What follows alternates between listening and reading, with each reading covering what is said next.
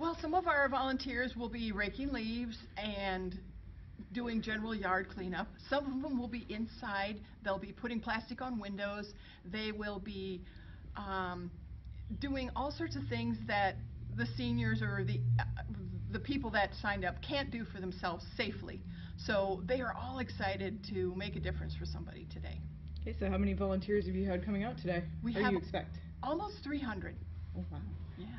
Okay, and so for Make a Difference Day, for people who don't know, how did it get started? What's the purpose of being out here today?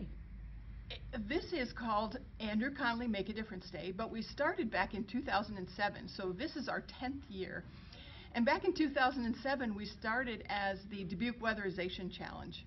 And it was started by the Iowa Utilities Board, who wanted people to go out and help others to save energy.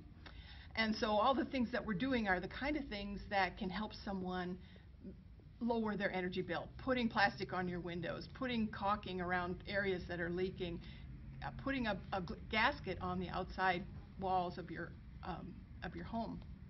So through the years, we changed it to Make a Difference Day. We expanded, adding yard work and those kind of things. And then a couple of years ago, we merged with the Andrew Connolly Day of Service. So now we're called the Andrew Connolly Make a Difference Day.